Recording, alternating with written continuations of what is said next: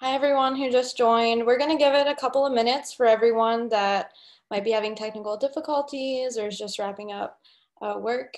So we'll be starting at 12:05. Happy Earth Day. We'll begin very soon.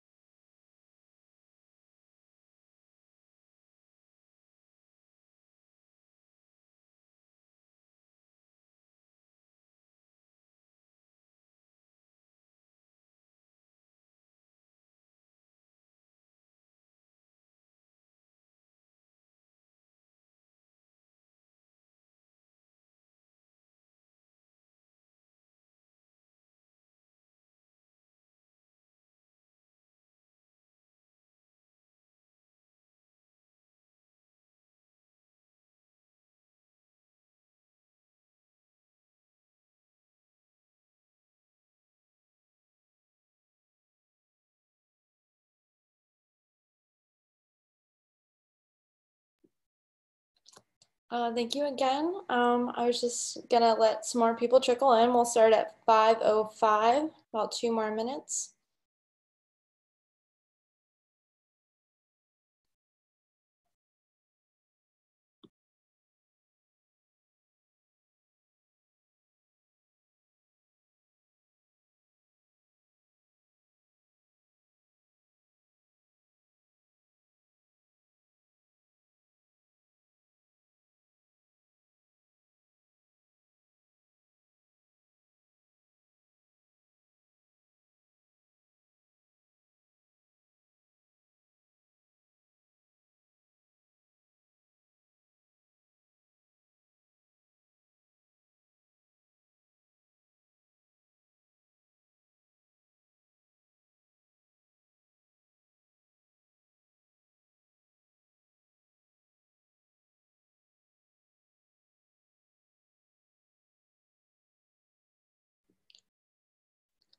All right, so first off, happy Earth Day, everyone. Thank you for joining us. This is the Rosenstiel School, also known as Erasmus. It is the Marine Science Graduate Student Organization, MSGSO's Sustainability Earth Week Initiative. So that is a mouthful, but basically a bunch of us got together and we planned on having an Earth Week prior. Although with the current situation, we wanted to continue to still have it and bring it to you guys online because this is a community experience. But we would also like to keep this a positive community experience. So this is a no troll zone. And so anyone who is not being respectful will be dismissed without warning, okay? I have a great team of eco warriors on the lookout. So with that being said, let's dive into the panel. Okay. All right. So we are in gallery view. Okay. So first, I would like everyone to go around and introduce themselves. We have 6 really great sustainability leaders from the community here, some of them being Rasmus alumni. So we'll kick it off, and Nicholas, we'll start with you. Thanks a lot. Hey, everybody. My name is Nicholas Komsajewski. I graduated from the Rosenstiel School in 2017 from the MPS program. And currently I work for Iberostar Hotels and Resorts. We have an environmental movement called Wave of Change that I work as a science communicator for. We work with 3 main principles. First one, to move beyond plastics and towards a circular economy. Second, to promote the responsible consumption of seafood. And the third is to improve coastal health. Great, thank you. And then we'll move over to Patrick. Hey everybody, my name is Patrick Rinn. I also graduated from Rasmus 2016 in the Applied Marine Physics program. And while I was at Rasmus, I started sort of a side project in experimenting with science communication through kind of creative and different strategies. And it started with a lot of video work and media work. And eventually it sort of organically involved into what we call a cause-based apparel brand. So we specialize in making what we call advocate apparel, which is environmentally responsible clothing that is basically meant to be a science communication tool. So when people wear it, they can help broadcast and spread useful information around the world. Awesome. We're really happy to have everyone. Thank you. Allison, we'll move to you. Yeah, of course. Hi, everyone. My name is Allison, and I did not graduate from Rasmus, if I'm saying that correctly. But I am super excited to be here. Thank you so much, Kayla, and the whole team for putting this together, putting a virtual Earth Day celebration together. Absolutely love it. So happy to be here.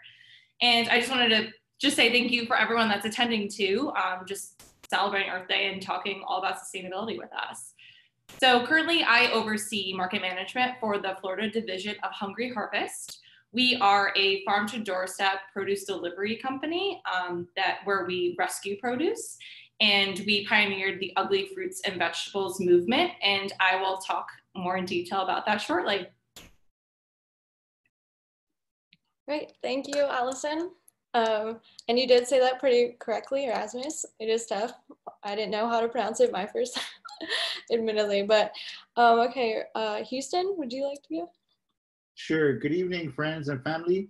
My name is Houston Riley Cypress, and my pronouns are he and they. And the kind of work that I've been involved in personally is as a poet and an artist and an environmentalist. And my background is that I'm from the Otter clan, which is one of the families that make up the Miccosukee tribe of Indians of Florida. And so we live out there in the Everglades, just west of Miami. So lately I've been doing a lot of different kinds of work, but all environmentally focused through my nonprofit, Love the Everglades movement. And I've also recently joined the board of directors for Unity Coalition, Coalición Unida, which is concerned with LGBTQ human rights, and they do it in a bilingual fashion. And I think that's really awesome.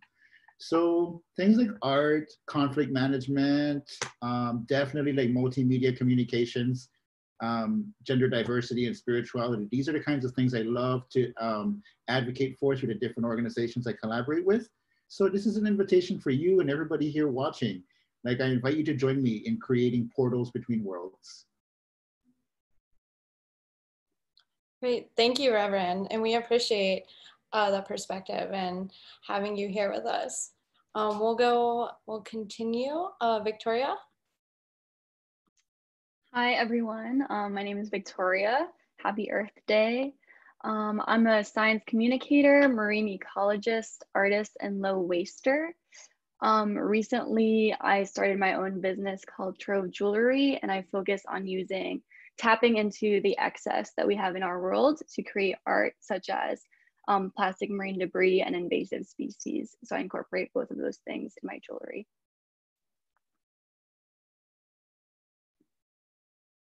Thank you, Victoria. And our last panelist, Rachel. Hi, everybody. My name is Rachel Silverstein. I graduated from Erasmus in 2012 with my PhD in coral reef ecology. And from there, I went and did a Canals Fellowship in DC with the Senate Commerce Committee, and then came back to Miami to serve as the Miami Waterkeeper, which is my current position. I've been here about 5 years. And Miami Waterkeeper is a local nonprofit organization focused on protecting the water you love and ensuring swimmable, drinkable, and fishable water for all. And those are rights given to us under the Clean Water Act. So we do a number of activities and have a series of interdisciplinary approaches to achieve those goals. And that includes doing community outreach and education, scientific research, and also legal and policy advocacy. So I'm happy to answer any more questions about our work. And thank you for hosting this and for joining us. All right, thank you, Rachel. Thank you all of my panelists again for being here today. I'm really excited. Happy Earth Week again to all of our attendees. We will get started, and I will put us all in gallery view so you can see us all together. And we'll begin with our first round of discussion. So sustainability is kind of one of those words that gets tossed around a lot, but it's not really defined, and I feel like a lot of people don't actually know what it means, and the definition varies from person to person. So I think I'm interested, and we are interested in knowing, what does sustainability mean to you? And how have you incorporated sustainability into your business and organization as well as your daily life?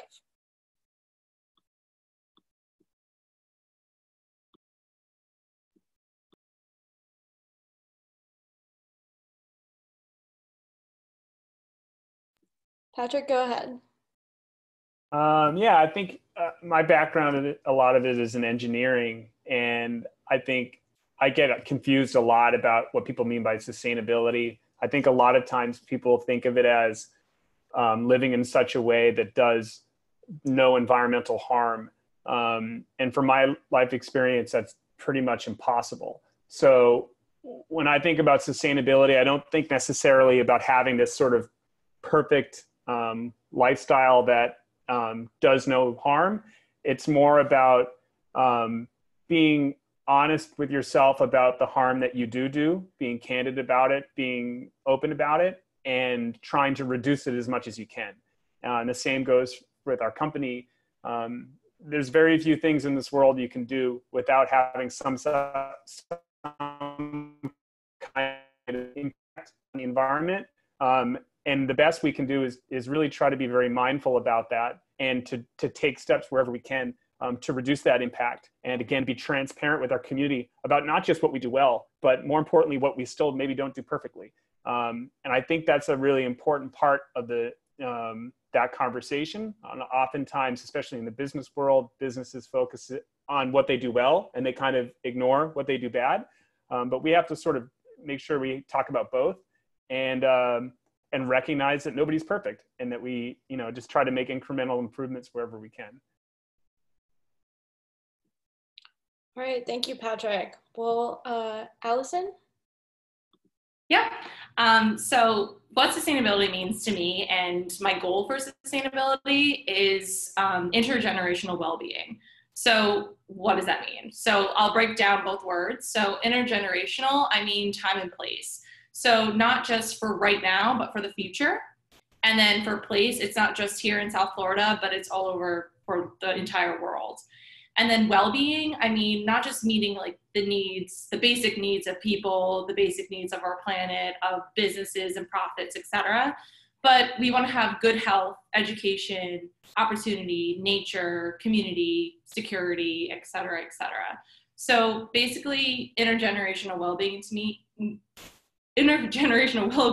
means to me that just conserving a balance for a better world, and for all, and in the present and in the future.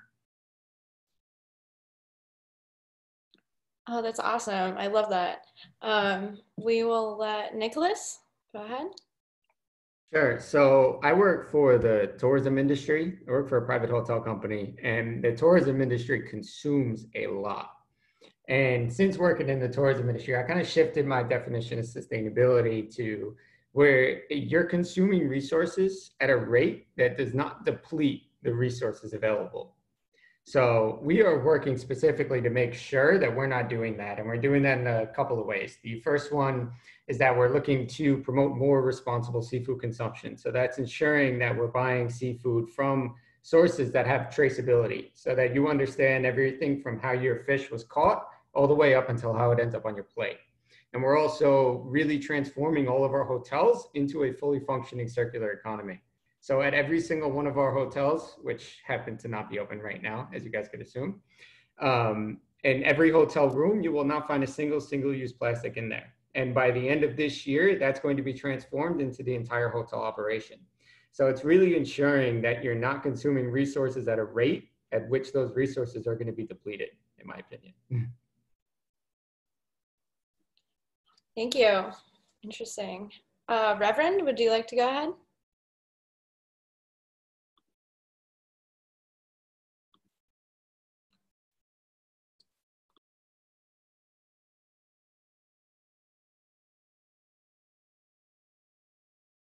Hello, can you hear me now? Okay, cool. So my definition is not to deplete the resources, not to overexploit, but I'm also being respectful of other knowledge systems. And so that means to embrace the value of other knowledge systems. And from my Makersuki perspective, my definition of sustainability is to be in balance with the circle of life, and which means not to put humanity at the center of things, but to use our gifts and our skills and talents to be in service of nature and to find our place in that. So that's how I work with it. Thank you. All right, I think that's it for that first question. Let's keep building on this, right? So some of you have talked about how this is incorporated into your businesses as well as your daily lives. So beyond that, how has sustainability been a tool in promoting what you do? And what is the greatest return on your investment for message promotion of sustainability? Because sometimes it does come across as this hippy-dippy concept, right? And so as we've just learned, especially from a lot of these individuals, sustainability is much more than that. So how have you guys used it as a tool?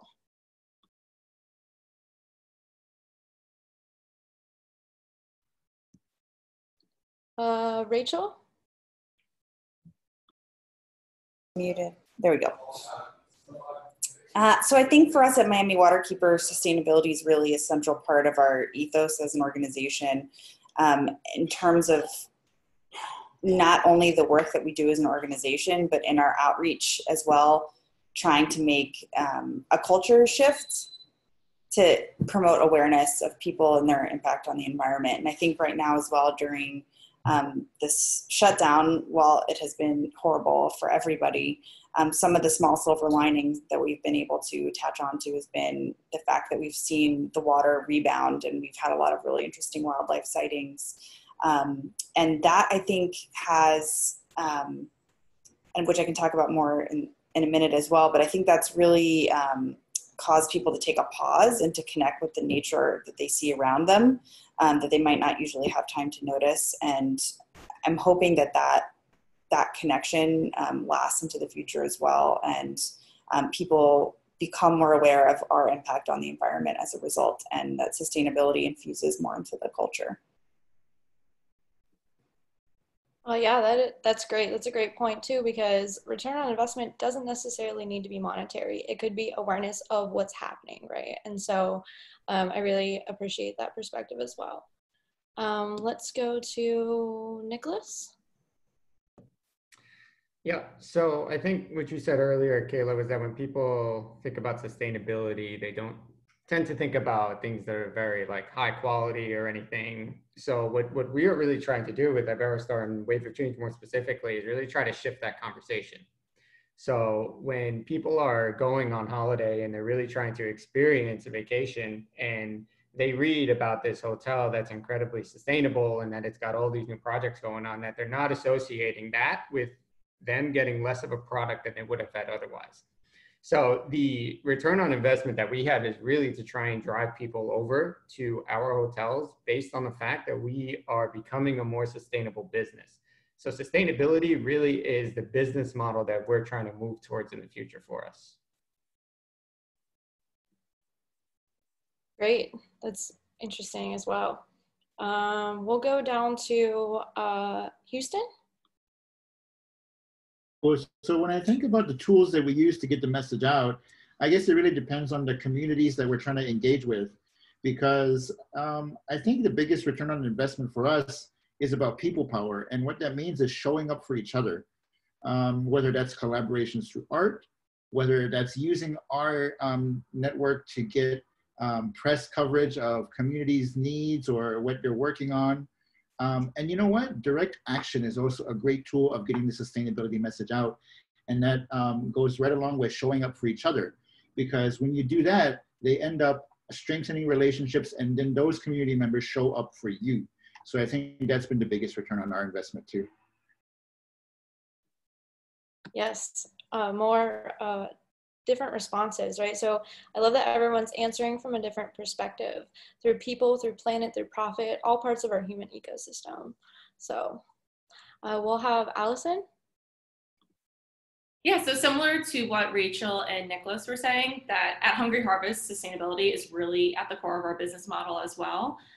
So to sum up what we do, we're a farm to doorstep produce, rescue produce delivery service. And you might be wondering, well, what is rescue produce? So what that is if apples are too big, if oranges are too small, if a pepper is misshapen, or if there's just so many onions, grocery stores don't want it because it's not either aesthetically pleasing or there's just so much surplus that they can't take it into their stores. So you don't even realize that, you know, so much food is going to waste because of aesthetics, and people are going hungry and people are in poverty all over the world, and we're throwing it out because it's just not pretty enough, which is crazy.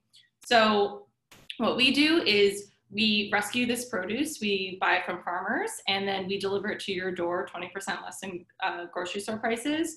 So what we're trying to do is really focus on the food aspect of sustainability, and we, you know, it's better for the planet because we're not wasting all these resources to, you know, create and, you know, harvest this produce. And then we also give back to our communities as well. So in addition, you know, sustainability is really essential in our business model, and we just try to impact as much as possible. Yeah, that's awesome. I think we have one more response too from Patrick. So yeah, our perspectives is a little bit different just because we're selling, you know, we're selling widgets. Essentially, we're selling products on the internet. Sustainability is important for our brand. It's at the core. It's a core value in that if we're going to do science communication through clothing, it would be extremely hypocritical and irresponsible to be making clothing in a way that is counter to the very thing we're trying to protect. So we have a responsibility there. I think consumers these days are looking for more than just products. They're looking for something that they can have some type of connection with. And I think people are a lot more mindful about the environment. Each generation, they're becoming more and more mindful. So the sustainability aspect, I think people are looking for companies to take stances that are meaningful. And that gives them a little more interest in that brand kind of being aligned with what the customer's values are. More specifically to your question about return on investment, we spend a lot of time looking on return on ad spend because we have to advertise products to get them to sell. And what we find is, you know, advertising really has become sort of our primary way of communicating with the customer. Before, it used to be kind of organic social media, but those days have sort of ended as Facebook has sort of figured out how to like extract money from everybody.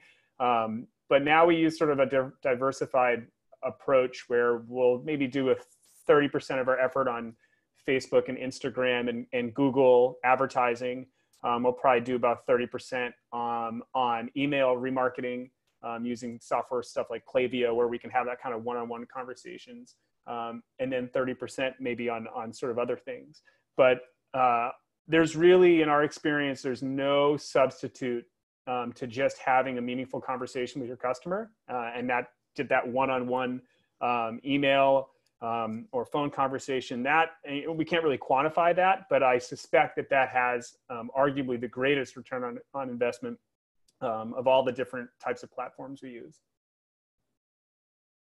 I knew Patrick would have a very quantitative and thorough answer to that question. Yeah, so good to hear everything from science to society. So now that we all have a definition from everyone, what exactly sustainability is and how it is being brought out through all of your businesses and efforts, what are some actual challenges you're dealing with, right? Because sustainability is a newer tool that's out there. It's not a new concept. It's a new tool that is being used, and similar to Nicholas and Patrick and everyone that's using these as something as part of their business model. What challenges, what has been some pushback that you've had? Have Nicholas? Yeah, sure. So I think I think communication is key. And one of the main issues that we found is that we have about 36,000 employees who work for all of our hotels around the globe. And communicating to those employees the changes that are coming that they're not used to is incredibly difficult because people are not very used to change like that. So part of my job is to communicate internally to all of those 36,000 employees exactly what those changes are and why it is that we're doing them. So that's one of the main challenges that we still face, is not just the fact that we need to communicate to those employees, but that there are cultural barriers between employees at a hotel in Brazil and at a hotel in Spain. There's language barriers across all of those employees. And then there's also shifting in culture. So if a certain culture does something in one way, who am I to tell them that they should be doing something another way? So it's really tough, and you really need to try to find a fine line between the two. And that's still something that we're trying to figure out.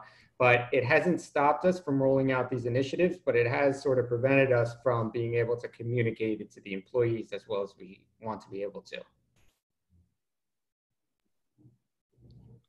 All right, well, that's interesting. We'll keep gaining perspective on this, Reverend. Cool. So in our work with building bridges, we kind of have to try to translate some of the, I try to translate some of the priorities from my community, which is the Miccosukee Tribe of Indians of Florida. And in terms of the nonprofit, we're using the nonprofit to really articulate a model for Indigenous solidarity in this region. So how that plays out is like our colleagues were saying, the cultural barriers and the misunderstandings that come up for that.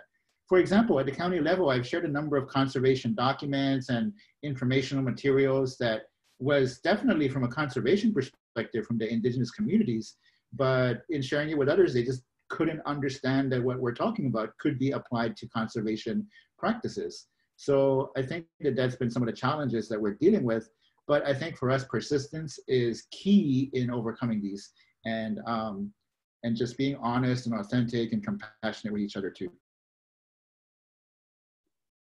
Yeah, I agree. That's very important. Persistence, passion, and being genuine, I think, goes a long way. Rachel? For us, a lot of what we deal with are potentially expensive problems that don't have a lot of political will behind them. For example, getting rid of septic tanks and transitioning them onto sewage or fixing the sewage infrastructure. No one wants to spend the money to do that, but it's a really urgent problem that's creating both environmental problems and potentially public health effects as well. And as sea level rise gets worse, our septic tanks become more and more flooded, for example. And it's something we're going to have to deal with as a community, but we lack the political will to make that investment. And that's just one example of many difficult types of infrastructure investments that we're going to need to make, and that we need to make now. And so part of what we do as an organization is to provide the scientific basis for why these investments need to be made, and then to do the outreach and education of the community to share that science and that need, and then to hopefully make that culture change through the outreach and education pieces like this, so that people become engaged in the political process and become advocates themselves for their environment and for their own health. And we engender the political will that we need to make some of these difficult decisions to make our community what it should be and what it needs to be. Yeah, I agree. Large scale change always has resistance, right? But and then lastly, we'll have Patrick. So this is like a problem that I think we deal with a lot, and it uniquely because as a business, people are always inherently skeptical of what you have to say and whether you're being disingenuous or whether you're being honest. And you know, the term greenwashing, where a business will display some type of environmental you know, image just to get consumers to buy their products. And one thing that's really difficult is there really is no way to differentiate to a customer whether what you're saying is what you really believe and whether what you really think, or if it's just greenwashing and it's marketing and it's just you trying to sell them on something. And that's a totally new world for me because, you know, as a scientist, I never had to deal with that. I just, you know, you'd say your position on an issue and people would just take you for what you said. But as a brand, when you put the brand's voice out, there is this sort of degree of skepticism that anything that you're saying, you're only saying it to sell something. And that's a really hard thing to work around. And really, you know, some brands, what they'll do is they'll find some type of certification or some type of stamp of approval that makes you think, okay, what we're doing is legitimate. I don't really like that track. Our long-term solution really is that we have to have candid conversations with our customers. And one of the best ways to prove that you actually mean what you say is to be honest about what you're not good at. And if you point out that, hey, this is what we're doing and this is what's not good, and you own your faults, people go like, oh, they're not actually hiding anything. Maybe we can trust them. And so it's the formation of trust between the customer and the brand is so critical. All it takes is one, you know, slip up, one mistake to kind of erode that trust.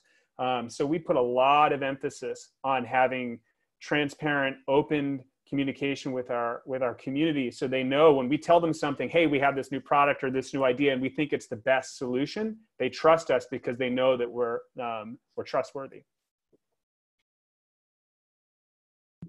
Go ahead, Rachel.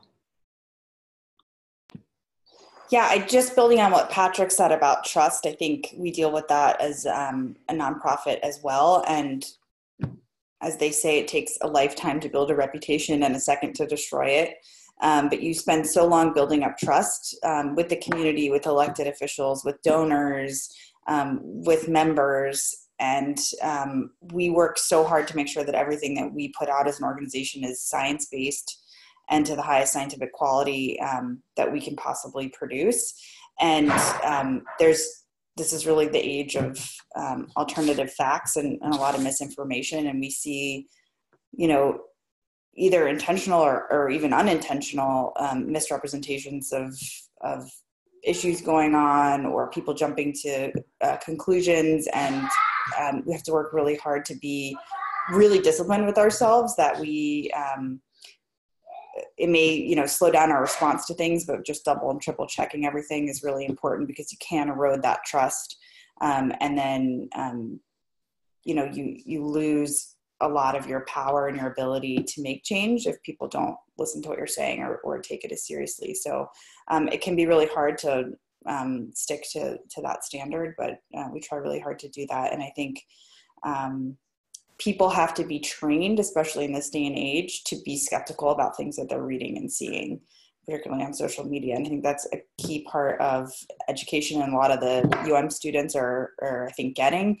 But I think particularly for kids now looking at education, that skeptical approach is a place where studies have shown that we're really lacking, and that we need to improve. So adhering to science and facts and being skeptical about things you read on the internet, key lessons.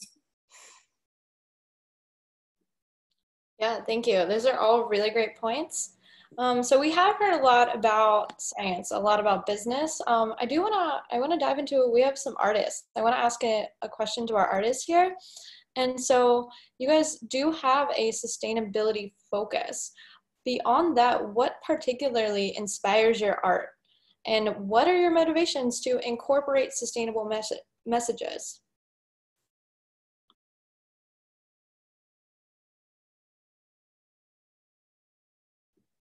Houston? Cool. So one of the fascinating things that I've been humbled to see the power of art is in the ways that it can convene communities. So there was a couple projects that we did a number of years ago and that we've had the pleasure of repeating again, which created like an interfaith framework for communities to really influence the spiritual dimension of Everglades restoration. And so in that actions, we were able to visit a number of communities all throughout the watershed, learn about their priorities, and get access to really remote locations in the backcountry of places. So I think that that's been what has inspired me, that it can bring communities together. And that's what I've been humbled to work through. Victoria? Hi, yeah. I think that sometimes it's really hard to explain these scientific findings to people. So that's when I have a background in environmental studies and studio art. So that's when I started realizing the power of art, particularly installation art, to raise awareness. So some of the topics that have inspired me is excess. I talked a little bit about that before. So overfishing, deforestation, large scale issues like that have always really interested me. And I try to convey that multiplicity in my artwork. So whether it be a sculpture with like 10,000 straws or something like that, I'm trying to bring that multiplicity. And then overall, I think the biggest motivation is the urgency that we're facing. So the urgent need to halt the mass extinction that we're currently undergoing, the urgent need to resolve the global plastic crisis, the need to reverse climate change, all of these really big issues. And personally, I feel like the more artwork I can create and get out there, the more people I can reach with these messages. Yeah, those are really good points. Science is hard to communicate, and it's hard to get a lot of community members interested in society, or in science, excuse me. And so I think bringing in art to really get people to pay attention on a deeper level has power that a lot of people haven't realized. So thank you. Speaking of science, let's go back to our scientists. And I think we're kind of curious on how does science play a role in your sustainability initiative? And how are you using science as a tool to bring sustainability to the community? Patrick? So my answer to that is sort of maybe like a merge of Rachel's previous answer and also sort of Victoria's answer. I think when you're trying to communicate something to people, you have to make sure you're sharing the right information, which means that information needs to come from the scientific method. It has to come from peer review. It has to be replicate. You know, we need facts. And a lot of people, I think, when you live in a scientific world, you can take that for granted. A lot of people don't necessarily have that background to kind of flesh through what is false and what is real. And towards Rachel's point, there's so much information right now. It's easy to kind of live in your echo chamber and find, information that just feels the best. I think art, going back to your kind of previous question, what Victoria's talking about is so incredibly important, because if it was just a matter of translating, data to people, we wouldn't have any of the problems that we have. People would just listen to them and it would be easy. But the problem is, we're heart-driven people. We feel, we have emotions, very complex beings. Information has to be balanced with emotion, and being able to find that magic balance between for content, whether it's a product, whether it's a piece of information, a blog article, a video, a documentary, whatever it may be, being able to have that blend of aesthetic beauty, something that makes you feel something, with information so that you learn something, is key. If you get too far to one side, if you make content that's strictly entertaining and it has no educational value, then you've accomplished kind of nothing. But if you make content that's purely educational and it's so boring that your audience is asleep, you've also accomplished nothing. So it's this finding, I think, that magic mix of art and science is critical to science communication. Nicholas? Yeah, so our whole entire wave of change movement is built on the foundation of science. So it originally started, we brought on a PhD from Stanford, who's now the global sustainability director, who had a PhD in coral reef ecology, to actually build a coral lab at one of our hotels in the Dominican Republic. So about a year ago, we officially opened up our first coral reef laboratory in the Dominican Republic. And we also have a coral nursery in the Dominican Republic as well that we work with. So it sort of, serves a few purposes. Number one is that if you're a guest and you walk by our lab at the hotel and you're on vacation, it's bound to pique your curiosity, right? You're bound to go in there and you're bound to try to figure out and understand what it is that, is going on here. Because one thing that I've, learned since working in the tourism industry is that people go on vacation to experience something new. They want to be able to learn. So giving people these opportunities to be able to go and learn something new that's positive for the environment is something that we try to do. And to go back to what we were talking about with science, is that all of our projects that we have are rooted in a scientific foundation where we're not performing these projects unless we understand that they're valid and that they're legit. So we have a full-time lab manager who works at our coral lab to study the impacts of coral bleaching in the Dominican Republic. Same thing with our coral nursery. So, to wrap it up, the wave of change movement that we have is built on the foundation of science. Rachel?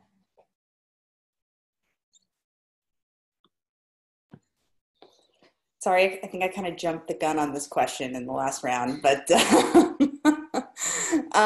just to fill in a few more gaps here, I think our role as a nonprofit is in large part connecting scientists to policymakers, because we always talk about that, and the idea has always been kind of abstract to me until I first started working in the Senate and saw how important it is to get the science to the policymakers.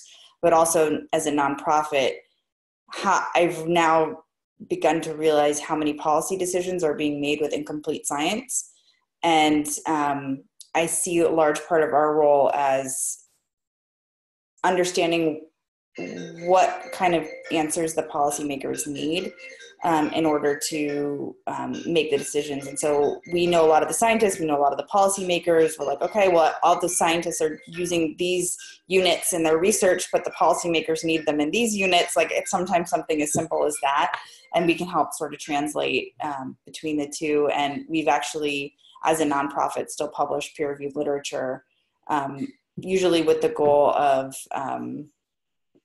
of helping make management decisions. And that's been really key. And a lot of times you hear the science is the science, but that's not always the case unless maybe you're looking at a raw spreadsheet of data. It's always interpreted in some way, and it's always filtered in a certain way. So it's really important for us to remain neutral and to still employ the highest scientific principles that we can in making those decisions and translating them to people and to policymakers.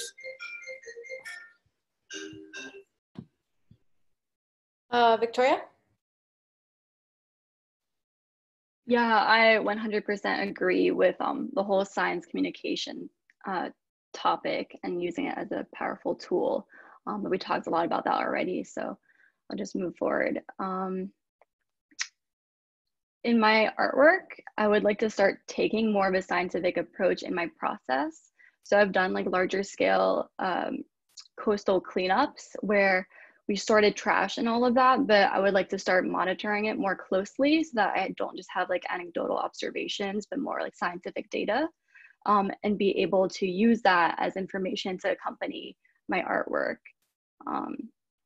Building off of that, I think it'd be really cool to start working with on like specific projects with specific scientists or wildlife biologists, to not only raise awareness about a topic, but then also have a strategic plan to use this artwork and or campaign to create policy change. So that's sort of where I'm at. Reverend?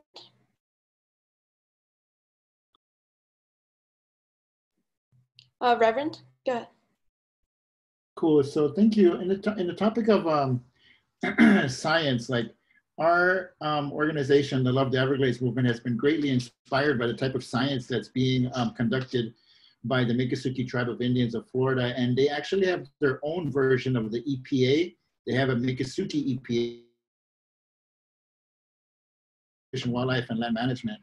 And so like we've been really inspired by seeing how the scientists that work for the Miccosukee tribe rely on input from community elders. So when we put the tools in the hands of the community, it has really led the way for new research and yielded policies that have been restorative of the area.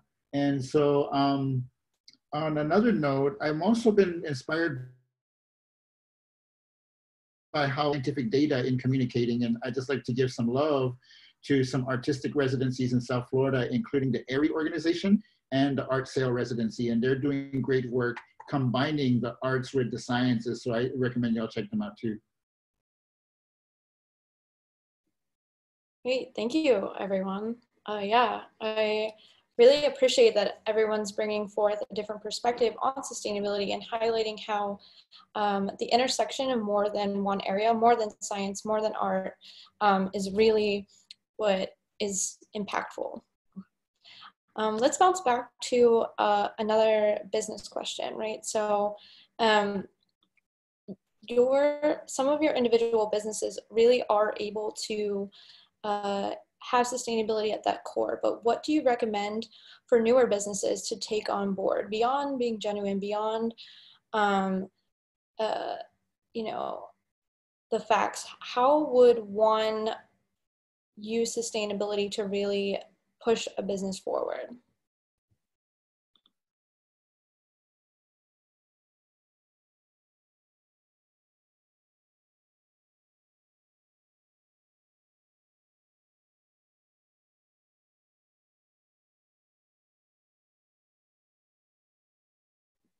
Okay, Nicholas?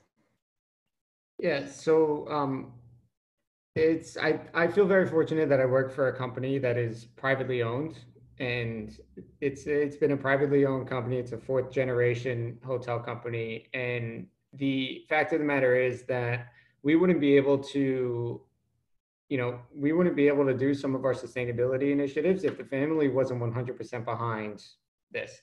So it really starts at the top. And in order to, in order to implement different sustainability initiatives, in order to implement different projects that you have, it really has to start at the top, and it has to start from a place that's genuine. If it's coming from a place that's not, then it's not going to come off as genuine to everybody else. And then you're going to end up, like Patrick was saying earlier, if you don't have that trust with your customers, then it's never going to end up working out in the end. So the advice would be to make sure that whatever it is that you're doing, regardless if it's sustainability, regardless if it's, working towards a more less of an environmental impact, just make sure that it's coming from a genuine place. Allison? Yeah, so definitely agree that it definitely should come from a genuine place for sure. And just how businesses can incorporate sustainability into their business plans overall, I'd say that I'd have 4 steps. First would be just to get educated. So make sure that all partners, et cetera, know why this is important and how it's really beneficial to and for the business. Then I would assess. So I would assess what the current sustainable practices are and what you guys are doing right, and then trying to find opportunities on what you could be doing better. Then after that, I would just establish a clear sustainability objective and vision for the business. And then after that, all of that, then you would just start implementing that. Awesome, great answer. Patrick?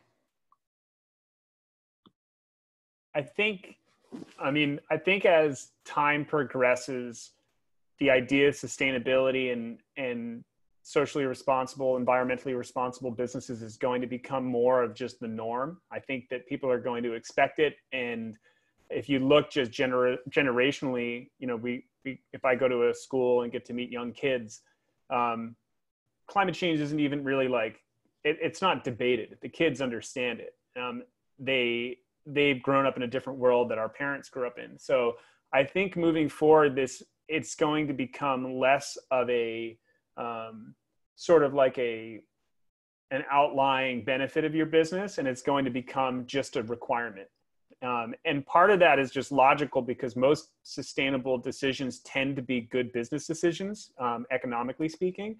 On the flip side of that, as more and more businesses become more sustainably focused, it will be more and more difficult to differentiate yourself from everybody else, because everyone else is going to be doing it too. So I think it's important to kind of find what your niche is, what your passion is. And just as the other panelists have brought up, sticking to your guns on what you are really passionate about. I mean, I know at least for me, we run a business, but I like never wanted to be a businessman. I just do this because it's sort of like, I kind of fell into it. But we have certain things, certain lines that we're not willing to cross. And those can be really difficult when you have an opportunity to do something that might be very, say, profitable, that might create jobs and give people income and such. But if it crosses a line that you were not willing to cross, maybe early on in the development of your idea, you really have to hold yourself to that and not cross the line. Because once those dominoes start falling, I fear that you can quickly kind of lose the soul of what it is that you did to start. So my recommendation would be, it'll be difficult to differentiate yourself, but find your thing, stick to it, and don't sacrifice your ideals for making more money. Great. Those are really great answers. Thank you for taking that one and running. We do have some questions from some of our attendees that I would like to start incorporating. One is from Alexia, and she is curious how the panel addresses their thoughts on the expense of living sustainability and how they deal with that as part of their efforts in their own day-to-day life. So the expense of sustainability, because I do, like with greenwashing, with living all organic, going to Whole Foods, it's kind of how it's presented sometimes.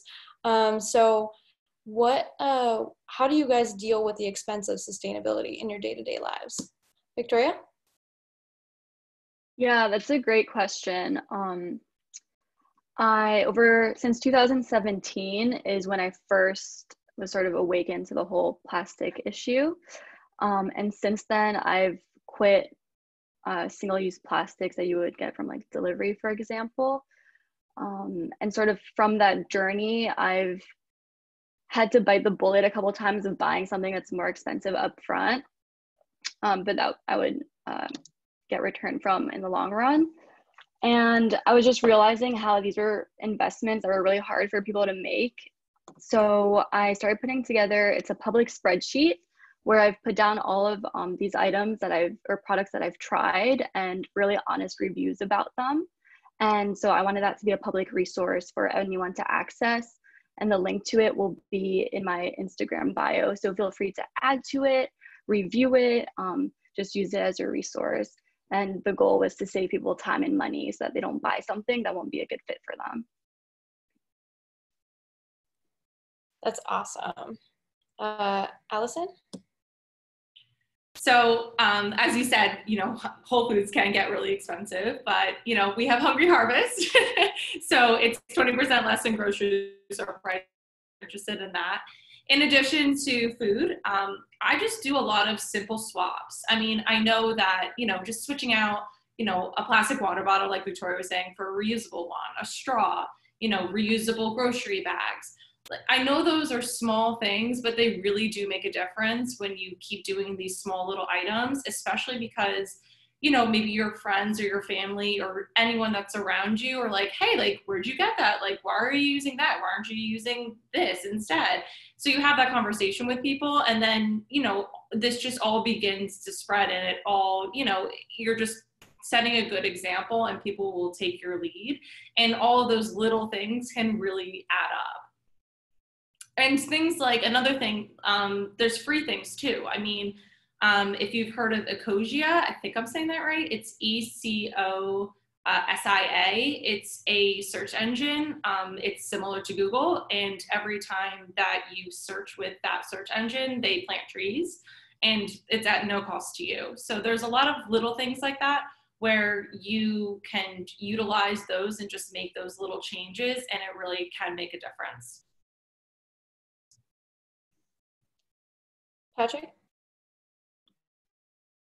So I think one thing I think is really important with these types of questions, whenever you bring in the idea of like the economics of being sustainable personally, I think that that topic has to be framed very empathetically. I think if I know when I've ever traveled to third world countries or places where people just can barely put food on their table, understandably, environmental sustainability is often very low on the priority list in those places, and that makes sense. And I think it's important to recognize that living a environmentally sustainable lifestyle oftentimes means that you have the ability to do that, and there are a lot of people in the world that don't, because they just can barely survive.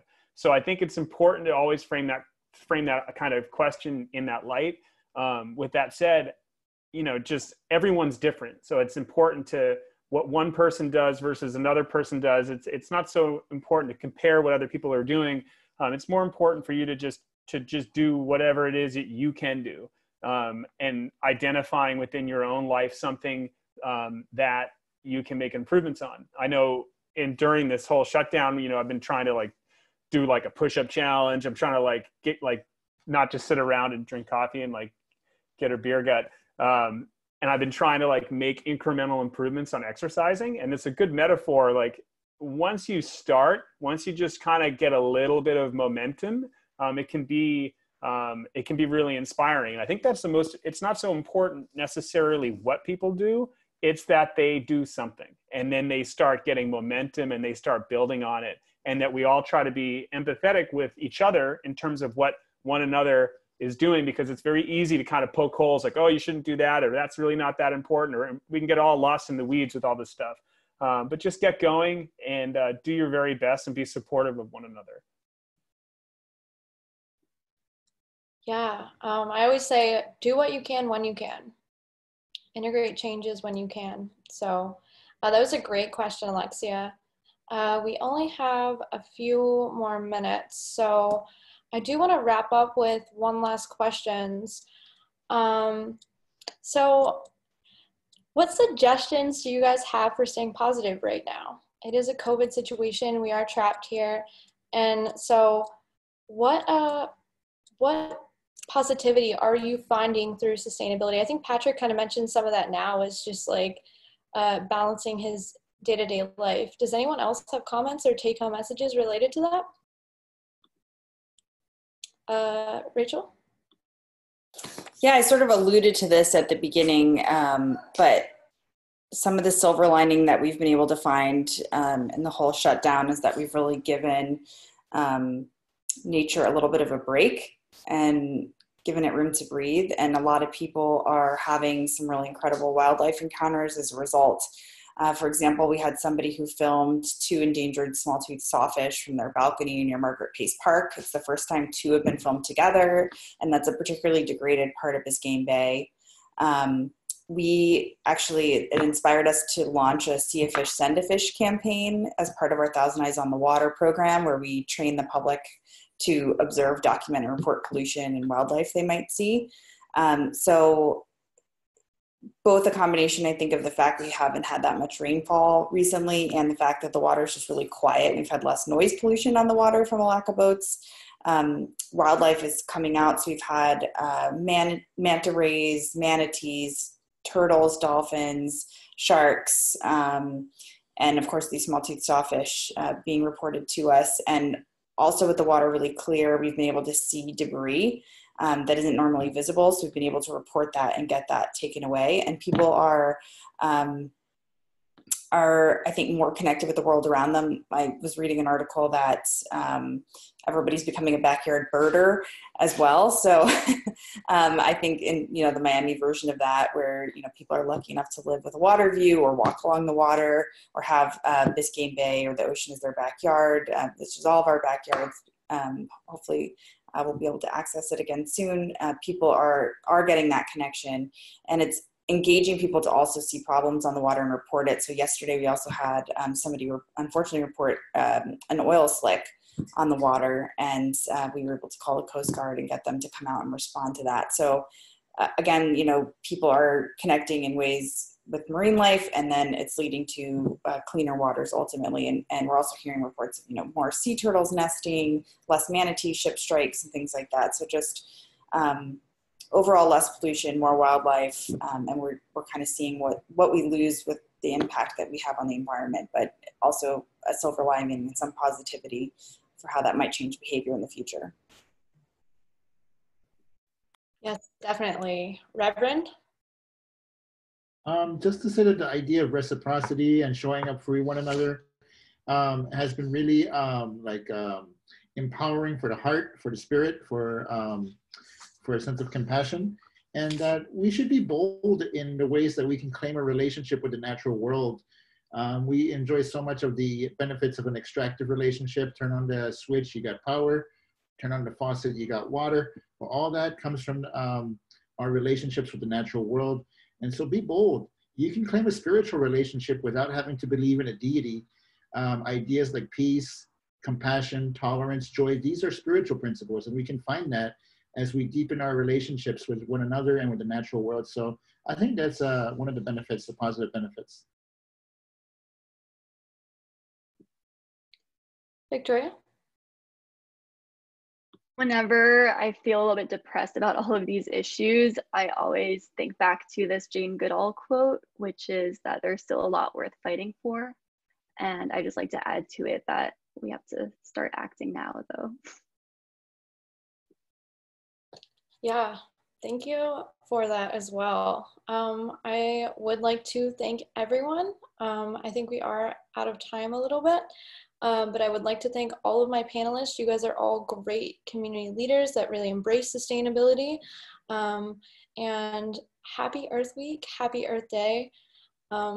Stay positive.